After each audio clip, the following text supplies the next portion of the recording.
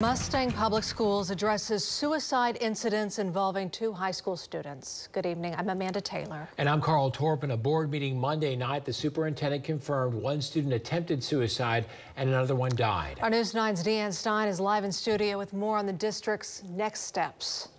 Amanda, Carl, during that meeting, Superintendent Charles Bradley said more needs to be done to support students and to stop cyberbullying.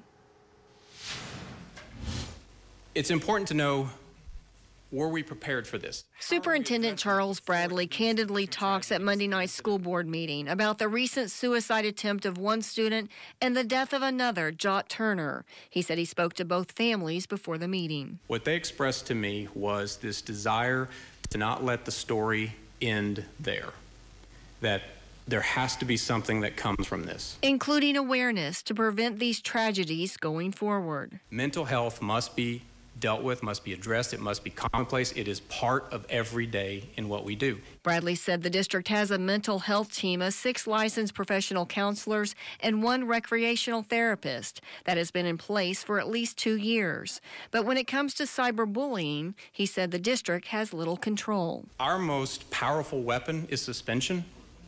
Well, guess what? In this case with Jot and whole social media, the main ones were either not Mustang students or already on suspension. So the harshest weapon we have would have done nothing to them. And that's why Bradley says he is in discussions with the Attorney General's office and lawmakers. There's nothing the law can do because there's nothing for them to act on. That's what has to change.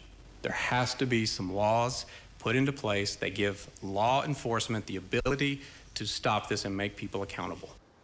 Now, other measures planned by the district include more staff training and creating student committees to give students a bigger voice on campus. Deanne Stein, Oklahoma's Own, News 9.